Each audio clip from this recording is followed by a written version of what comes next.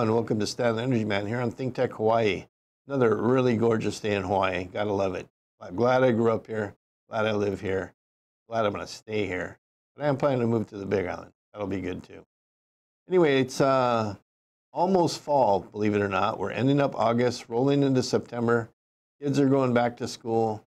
Not hard finding parking today, right before a 3-day weekend. So it's actually pretty nice here in downtown Honolulu. We're going to talk a little bit today about a subject near and dear to me. But before we get started on that, just a little public service announcement. Stan Energy Man has been on every Friday for the last 4 years, and they're going to start moving us to different schedules. So Stan Energy Man is going to start being on Tuesday at 3 in the afternoon, streaming live here from Pioneer Plaza in beautiful downtown Honolulu. And that'll start on the 17th of September. So we're still good for today and for next Friday, and I think one more Friday. It'll be a Friday the 13th will be my last Friday show. That's a real scary one. And then after that, we're starting on Tuesdays, so we'll catch you then. For today's show, we're talking about sustainability and actually how we really start moving to sustainability. And I'd like to go back a couple months ago. I had a great guest on my show, and he had a huge impact on how I think about things, and actually validated a lot more about what I think about in terms of energy and sustainability and decarbonizing the planet and things like that.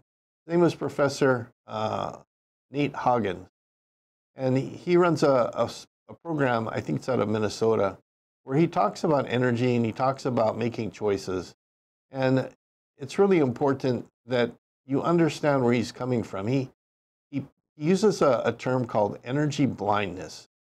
And I think the quickest way to define energy blindness is a lot of people know how much their electric bill is every month, roughly, but almost nobody knows how much power they use every month out of the electric bill.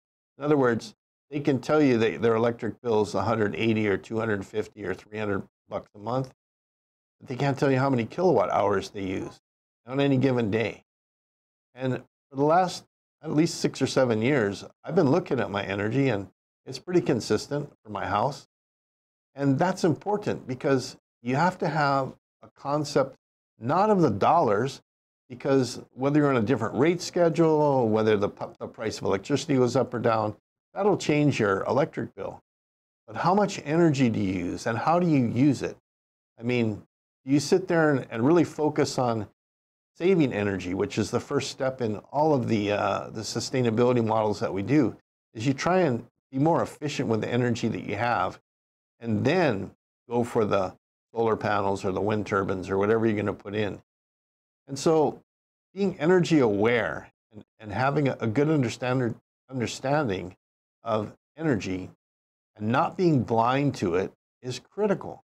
So I'll give you a really crystal clear example. My house uses, on average, between 20 and 22 kilowatt hours a day. I have an electric water heater, I have an electric oven, and I have an electric dryer. I don't have central air conditioning, I have fans in the house. That's the profile of my house. It's not insulated, it's single wall. I put Geico roof on in white so that it reflects as much heat as I can. And it's a real basic house here in Hawaii. What does that really mean? Well, if you know how many kilowatt hours of electricity you use, not how many dollars, but how many kilowatt hours, then you can actually start doing analysis. And you don't need a rocket science degree or a calculator to figure this stuff out. For example, the typical truck that we used to convert for the Air Force had 28 kilowatt hours worth of battery on board. And it would take that truck about 30 miles. Now, if that was a car, could probably go about 65 or 70 miles on the same 28 kilowatt hours. So if 28 kilowatt hours is what a truck uses to go 30 miles, and a car would use to go 60 or 70 miles, then my house could barely get a car to go 70 miles.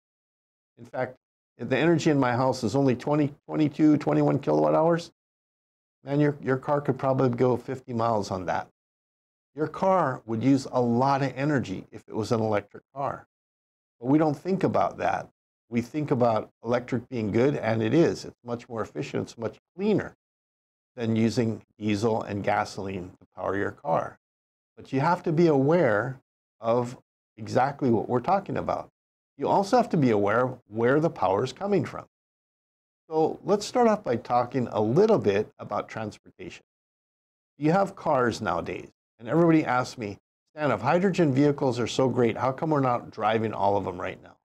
And the answer is fairly simple. We spent about 100 years working on transportation infrastructure based on oil, based on a very cheap fossil fuel, easy to get to, easy to pull out of the ground, easy to refine, dirt cheap.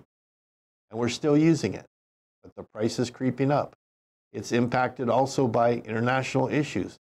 When we have OPEC running things like we did back in the 70s, man, there were gas lines here in Hawaii and across the US because that fuel is controlled by a certain group of people, and they could use it to leverage other countries. It's the same way that currently we're leveraging our economic strength with other countries to balance our trade with those countries again and get it more fair. So other countries do the same thing. But hydrogen, if you think about it, no country owns hydrogen. Every country has hydrogen. We could do it. But then we take away that ability for one country to leverage over another country. So maybe that's one reason why we don't do it. Another reason, we've spent so much money on infrastructure for gas and oil. You can't compete. That infrastructure has been bought and paid for 100 years. But we're still using it. But it doesn't drive the cost of oil up any. It's already a sunk cost. But to do hydrogen, we'd have to start from scratch, start pulling hydrogen out of water or methane or whatever. We can pull hydrogen out of almost anything. It's the most common element in the universe. The bottom line is, though, if you want to start moving the right direction in transportation, you have to look at hybrid technology. So what is hybrid technology in a car? Hybrid technology is an electric drivetrain being provided electricity by either stored energy in batteries, produced energy by a generator being run by a gas engine or a diesel engine, or hydrogen, or you could even use flywheels, I guess, in a car. You could use nuclear power in a car. As long as there's something providing electricity for that hybrid drivetrain, you can have a variety of power sources. So right now, our current most prevalent choices are electricity from the grid, not necessarily clean. Now, if you have solar on your house and you can charge your car overnight from your house, perfect. Now you're doing clean energy, clean from solar, and clean stored in batteries, put it in your car, you're good to go. But if you don't have it, like you live in an apartment, you can't put solar on your little patio or lanai, not enough to drive your stuff, and hard to wire that down to your car sitting 24 stories down. So what do? Well, you get a hybrid vehicle. Now, hybrid vehicles have smaller engines that are matched with a generator. They're programmed to work only at their most efficient level, which is where regular internal combustion drivetrains fall down. Because the drivetrains we have in our cars now, if you're just straight gas engine or diesel engine, that engine produces power and follows what we need. And it's very inefficient at the low end, and it's fairly efficient at the high end. And there's a sweet spot somewhere in the middle there where it's got its peak efficiency, and we're almost never there. But a hybrid's different. The gas engine in a hybrid is designed to work at its most efficient point or not at all. It's either charging the batteries and giving power to the electric drivetrain, or it's off. And that's why hybrid cars could get like 40 to 50% better gas mileage than a regular gasoline car.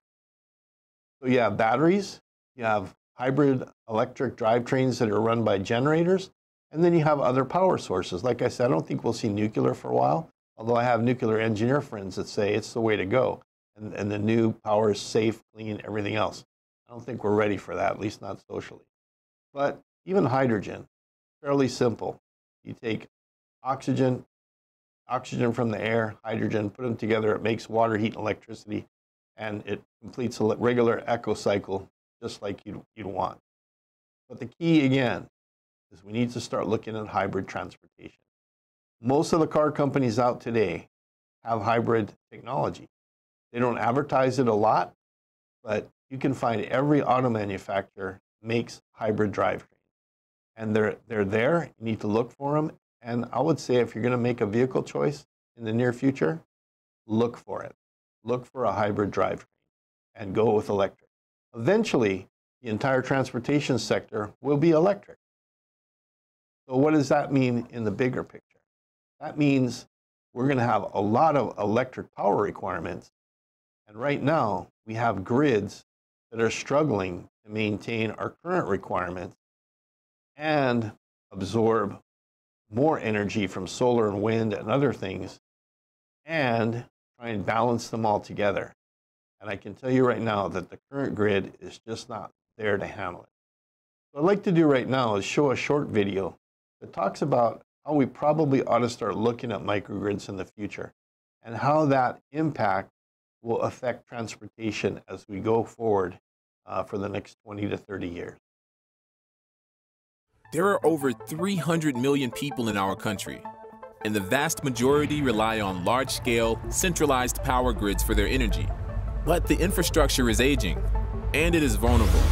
Natural disasters, cyber attacks, and other threats can leave large swaths of the country without power. Fortunately, there is an alternative. A renewable energy microgrid represents a different path for the future. Renewable microgrids generate power from sources like solar, wind, hydrogen, waste-to-energy, and geothermal. That power can be stored within the localized system using technologies such as advanced batteries, hydrogen, flywheels, pumped hydro, and others. These microgrids can provide reliable and efficient energy transmission, especially to critical facilities like hospitals, airports, and military bases. Unlike our current large-scale systems, microgrids eliminate single points of failure and are therefore more resilient to disasters, threats, and power outages. Our current energy infrastructure loses a lot of money. Grid outages cost up to $33 billion annually. They are expensive to build, expand, and maintain. And they're inefficient, losing more than half of the initial energy to factors such as line loss, spinning reserves, and theft. Microgrids solve these issues and greatly reduce transmission loss and maximize efficiency. They also reduce carbon emissions and eliminate imported fuel costs, keeping money within our local economy, and even create new local industries and jobs based on clean, renewable energy. Our energy grid was built over 100 years ago, when energy needs were simple. With the increased complexities of energy demands, power sources, and transportation, now our old grids struggle to keep up. We require new ways to generate, store, and deliver energy. Renewable energy microgrids are a potential long-term solution that will provide safe, clean, reliable, and efficient energy for generations to come.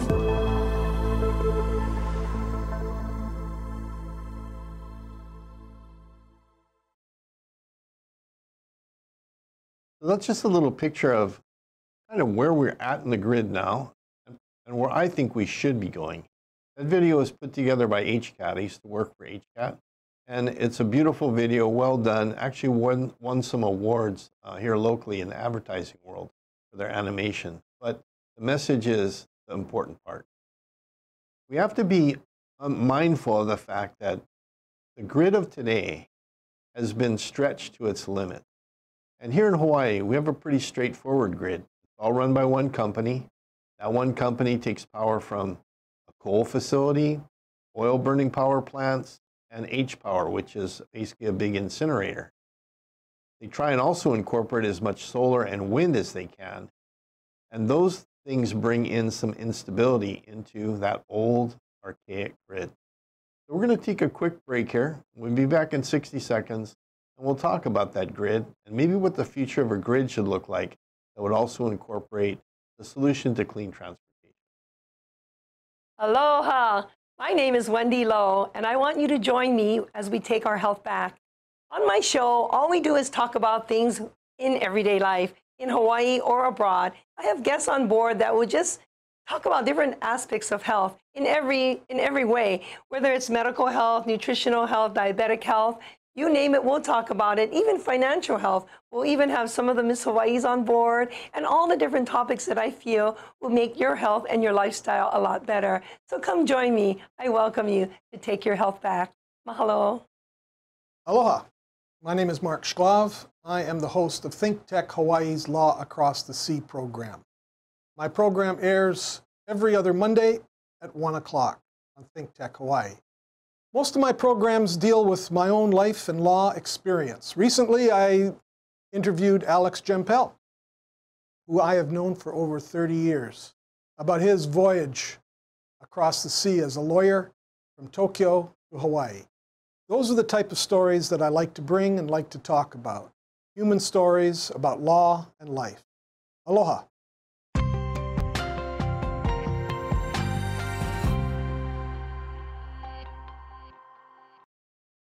Hey, welcome back to Stan the Energy Man here on ThinkTech Hawaii.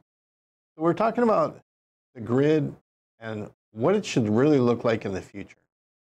Now, the scary thing for me is that Hawaii already has a mandate to be completely carbon-free on our grid by 2045. Basically, no fossil fuel in our grid by 2045. And the electric company says they can make it. They might even make it early. But currently, the only thing I'm aware of, and that's looking at things they have running through the Public Utilities Commission and projects they have going on with the university and other areas, is battery. And I can tell you that doing the math, batteries are not going to be the solution. They're part of the solution. They're definitely part of the solution. They're the batteries even in cars are important. They're the things that can give you your quick reaction, your quick boost, just like ultracapacitors. They'll give you a quick boost in your power and get you going. But for long-term energy storage, for massive scale and massive power like we have in our grid, batteries by themselves just aren't going to hack it. They're way too expensive. They're way too big and heavy. They use way too much what we call rare earths, which are right now controlled by the Chinese for the most part, and also hazmat. Lithium cobalt technology is very hazardous. It's flammable, it has thermal runaway issues, and if you haven't seen lately, Tesla's been sued for some of their wall units that they're putting. Walmart, in fact, decided to cancel a bunch of their solar panels that are backed up by Tesla batteries because they're having issues with fires on with the solar and the Tesla batteries. So you got to kind of use the batteries wisely and use them properly and keep them in balance. Use the right technology. There's better technologies than just lithium cobalt. And cobalt itself is more rare than lithium on Earth, and we'll probably run out of it long before we run out of lithium. So we need to start looking at better battery technology. But for certain, there's no way that you can replace all of the huge amount of energy stored in oil and do it with just batteries. Can't be done. So what's the magic on the grid? Why would we need to change the entire way the grid looks? And I'm not saying you have to pull up every wire and knock down every utility pole, but you need to reorganize the grid into smaller grids for a couple reasons. Number one is survivability. When you have one big grid that's all totally interconnected and can't sever itself without falling down, you have a big problem. Because if you're attacked, the whole grid goes down. And if you've ever been through a large area-wide power outage, like here on Oahu, the whole island, or in the Northeast when the Northeast US goes down, the power doesn't come back in an hour or two. It comes back in 2 or 3 days. And that's assuming they just had an interruption in power, not a physical, actual attack on their system where transformers and substations were knocked down. It may be from a storm where utility lines go down. You have to replace utility lines from an ice storm or a windstorm or a hurricane. But the reality is, if you can isolate those grids into smaller packages we call microgrids, the solution to balancing power and providing power is much simpler. The utility has several big problems, whether it's Hawaiian Electric or a big mainland grid.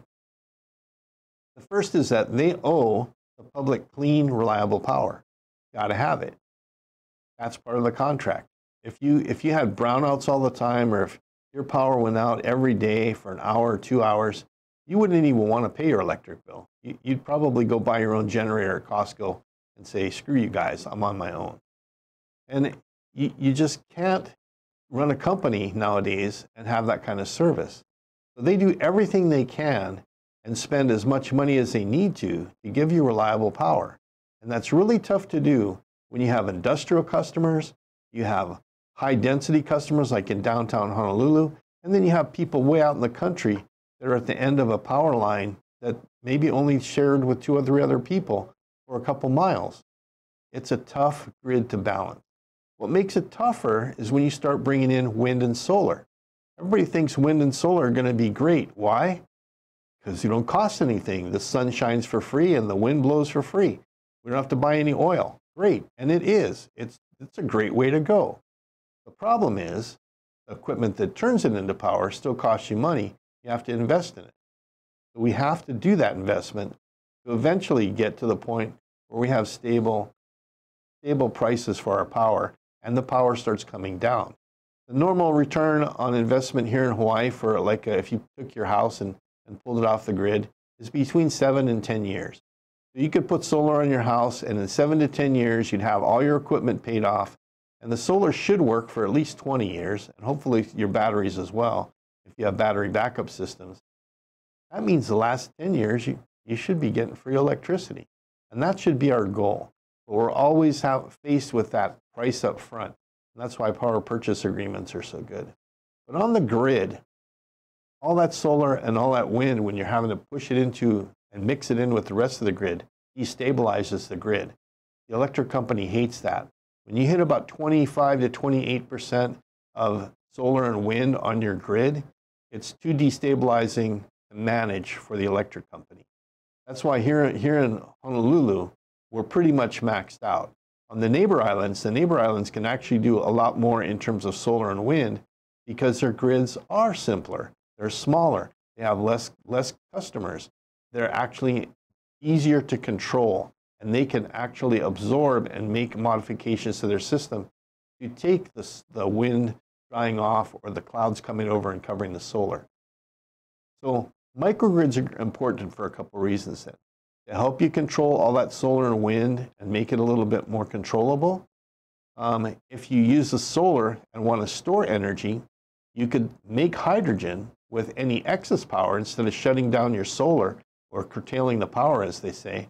You can start making hydrogen and store energy in hydrogen and do it right there in your community, and then turn around and put it in a fuel cell and put the power back into your community right there in your community so that you could use the power at night.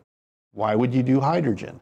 Number one, the technology for making power from hydrogen is getting cheaper and cheaper and cheaper. The technology for splitting water into hydrogen is getting cheaper and cheaper. It's clean. There's no carbon. If you have solar and wind making the hydrogen, you have no carbon from beginning to end, 0. And that hydrogen can be used not just for putting power back on the grid in your microgrid at night. It can also be used for your car, to drive your car. It can also be used to cook with. You can use it just like natural gas and cook with it. So if you look at taking the grid and sizing it, right sizing it, you have a lot of ways that you'll not only get cleaner, but get more efficient and more economical. You don't have to have power lines stretching across the ko'olaus or long distances to push power from Kahi Power Plant in Waianae all the way to Waimanalo, when you have microgrids that can make their own power, produce the power, produce enough for the community, store it, and put it back in the community at night. Therefore, no line loss, because you lose power every mile that you run power through a power cable, you lose power. You don't have to have as big a spinning reserve because your smaller grid is more predictable, just like on the neighbor islands. You know what your variations are going to be. You don't have to have a generator running inefficiently for no reason other than to cover a load. You can use other technology like flywheels and capacitors and batteries to take up those shock loads, and you don't have to run a generator for what we call spinning reserve. There's huge technical reasons that a microgrid makes so much sense. The other reason is that when it comes to a hurricane or even a kinetic attack, an enemy attack on our country, we know that it's almost impossible unless you're using nuclear weapons to wipe out an entire region of a country. And if that happens, that's more of a problem than just your grid. But when you do have an attack on a grid, currently, it can wipe out a whole sector. But microgrids, being that they're smaller and they're totally separated, they can be connected, but they can also separate themselves. Those grids can survive. They can survive a hurricane. Even the hurricanes that we've had hit Hawaii, they don't take out the whole state. They take out one coastline or one half of an island because that's where the major winds hit. They'll take out a couple major transmission lines, bring trees down and things like that. But if you have microgrids all separated, we could have a major hurricane hit Honolulu, and we could have virtually 3/4 of the state still have power, still making ice, still making power and providing energy back to the people that don't have power. That's what we should be looking at. It's a survivability piece. And of course, it all gets back to sustainability. Here in Hawaii particularly, we don't have oil. We don't have natural gas other than the methane that we get off our landfill and off our wastewater treatment plants. And Hawaii Gas is already tapping into a lot of that, and that's their plan for the future. They're already tapping into whatever methane we have here in Hawaii. But we have to buy the rest. And we have to put up with the carbon pollution from a incinerator that's burning our rubbish, for a coal plant that's burning coal, and for oil turbines that are making electricity with oil. Huge, huge carbon issue and huge waste of money. Here in Hawaii, there's just absolutely no reason why we couldn't survive just on solar and wind. But we have more than solar and wind. We have geothermal, not just on the Big Island, on Maui, on Oahu. There's geothermal. And there's technology now where you don't have to use the deep drilling geothermal that we're used to. You can actually use a lower grade of heat and still generate a lot of electricity. And there was a project, most people don't remember it, but on the Big Island there's a project called Sopogy, and they had a engine that ran off differential heat. They had solar concentrators that were heating oil to 500 degrees Fahrenheit. That's huge. That's twice boiling point. You could run steam generators from that. We could even use solar thermal energy, not solar panels, but solar thermal energy to generate heat.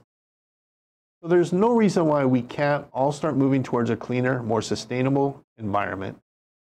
And we need to understand that electricity is going to encompass not just our grid and what we use at home, but our vehicles as well. And we need to understand that our grid needs to change in dramatic ways, but not necessarily huge infrastructure changes, but structure changes on how we do it. And if we can get there and we can do that, we'll be way ahead in the state of Hawaii and we'll be way ahead in the USA. So that's going to wrap it up here for Stan the Energy Man. I appreciate your time today. I appreciate you listening to me kind of ramble on, but this is important stuff. You know, climate change isn't going to solve by itself, and you're part of the solution. So make yourself part of the solution by becoming more energy aware, get rid of that energy blindness like Dr. Hagen says, and start making the change yourself. You be the change. Aloha until next Friday.